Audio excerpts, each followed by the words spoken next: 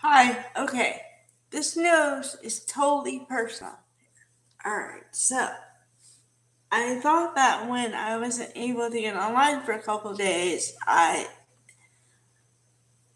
it was like I was sure that people were going to lose interest or, I don't know, but the opposite happened. Somehow I gained 5 followers on Twitter, so now I have 20, and I have 12 watchers, subscribers on YouTube. So, um, it's great. Okay. Um, Another thing is, like I said before, I'm gonna do movies from time to time. My reviews of movies. I've done this before, but I'm gonna do other movies I haven't done before, or I'm going to try to do different movies that I haven't done before, so I don't repeat myself. All right. There's one movie that I've seen a couple times, and my barometer of if a movie is good or not is if I watch it more than twice, and if I see something different that I didn't see the first time. Okay, so one of those movies, or the movie, is The Vow. It stars Channing Tatum and Rachel McAdams, which Channing Tatum, if you don't know, was married to Jenna Dewan for a long time. They started the movie Step Up together. Um, and Rachel McAdams was most famous, I would say, for either Mean Girls, she was in that, and or The Notebook with Ryan Gosling. And a little fun fact or something is when Ryan Gosling and Rachel McAdams started in The Notebook, they literally hated each other, and then they fell in love, and they were together for a couple years, and then they broke up. I don't know what happened there, but all right. So anyway, this movie is based on a book, and I had the book before, and I read it a couple times, and then I let it go to someone else because I had gotten everything I wanted out of it. So it's based on a true story about a couple who gets into a car accident, and the woman, the wife, loses her memory completely, and or certain parts of it, like up until her past, her childhood and stuff, she had, but she didn't remember meeting and marrying her husband. That whole part of it was gone. Um, she remembered her family members, friends, old friends, but anything new, she forgot. Um, and and also, like, a spoiler alert, I guess, is she never regained her memory. But the good thing is her husband and her fell back in love and remarried. Now in the movie, and I think it happened in real life too. Apparently the way they wrote the movie was that the parents of the woman did not like her husband at all, and her family was the kind where her mother and father had expectations for her already, and if she veered off of that at all, they considered a disgrace and whatever.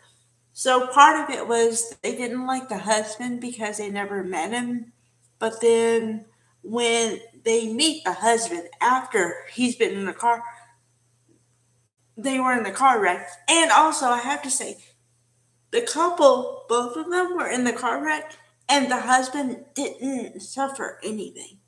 Um, but the wife was the one who did. Okay, so in the book, their names are Cricket and something else, and in the movie, they're Leo and Paige. Okay, so Paige is the one who loses her memory, and also, so then Paige's family meets her husband, and when they get to the what do you do for a job, and he says what he does, which is a record producer, they don't like the answer. they wanted her to be with someone more upstanding, I would assume. But, oh, and then also the ex-boyfriend who she was with before she got married was played by Scott Speedman, who was in Felicity, and I covered that in an earlier video, but he played Ben Covington on Felicity. Okay.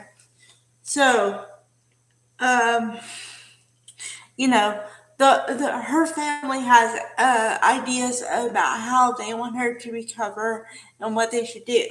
Well, then Leo listens to the doctor, and the doctor says, she needs to be around familiar things, familiar people, the whole thing. So then she goes back home with him, and it doesn't work out at first because he wants her to remember everything. And she's just trying to get a grip on her life and come to the reality and the, the new adjustment of what her life is at this point. So those two clash.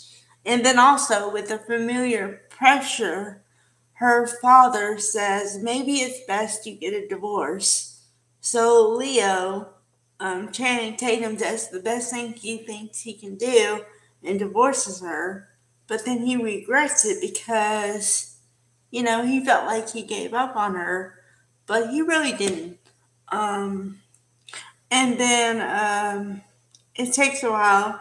She recovers some stuff, but she never recovers him, the memories of him. But she realizes through this stuff, through everything she goes through, that you have to do for yourself and make your own decisions. And so she moves out of the house again of her family, moves up to where Leo lives, and you can tell they're going to fall in love again.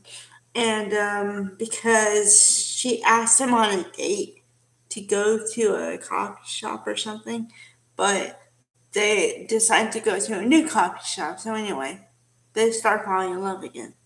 And also, it's the end of the movie. And so they say that the real people it was based on, she never regained her memory, but they fell in love and they have 2 kids now. Well, as of the filming of that. So it just goes to show that, I guess, well, not I guess, but true love does exist. And you have to believe it more than anybody else and not be derailed by what people tell you. You kind of have to, I'd say, take it under advisement and then make your own decision on that. So that's a little review of the movie called The Vow. Like I said, if you're into romantic comedy drama, you might want to check it out. It's really good in my opinion. All right, I guess.